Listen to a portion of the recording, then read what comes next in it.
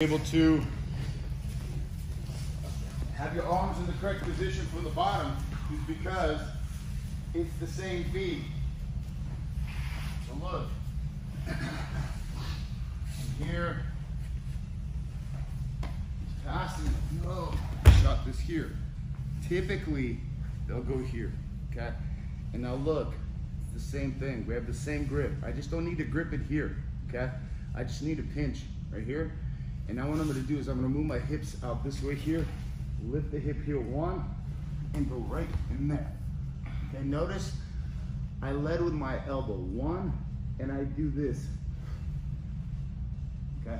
Because my goal is to force him to orientate himself and realize that, because typically, if they point their head to the right, you're right there, I have a neck crank right there.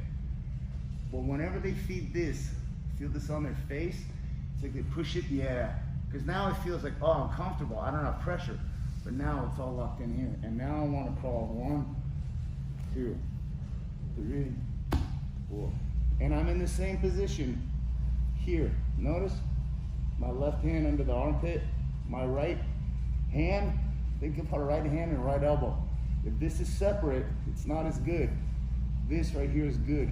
Now I pull the right and push my left shoulder. And if I need to, I extend that frame. But this right here has to be connected. Okay? Because if you're here, you can push his head over your arm off like that, and then you lose it. But if you're here and everything is tight, okay? Even if this elbow is down and you can't get under that armpit, I'll go here and I'll pinch right here. Because now I'm just gonna keep moving down.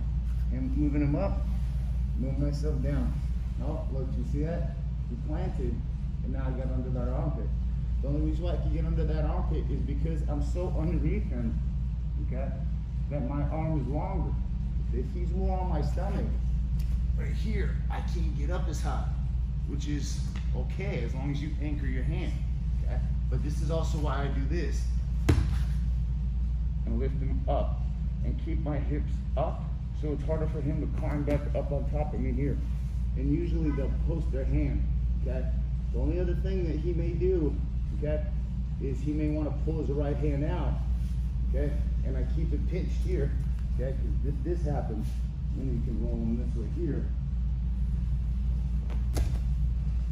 And you notice it's the same situation from the top, okay?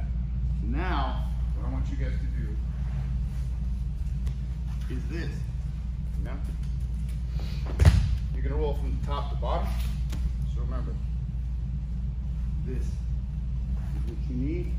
I wanna spear him with my shoulder here and pull right here so I lift him up, okay? Even if, like Spencer, he starts blocking me right here, okay? You can drop this here, go right through that hole right here, and then go right here. Okay. Now from here, let's say he kept that and he hugged my head. He's like, okay, I'm gonna defend against the cutter. All I'm gonna do is, I'm gonna now go to the bottom. I'm gonna turn my hip to my left, be getting on my right side, and I'm gonna pull him up on top of me, right here. And now everything's tight. Okay.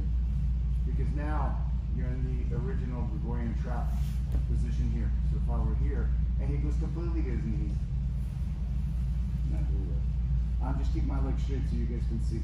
Because what I want is, I want this right here. And as I'm pulling this in this direction, that way, this is going that way. And it tightens. So you're gonna get it, and you're gonna roll to your back. All right, let's try it. 1, 2, 3.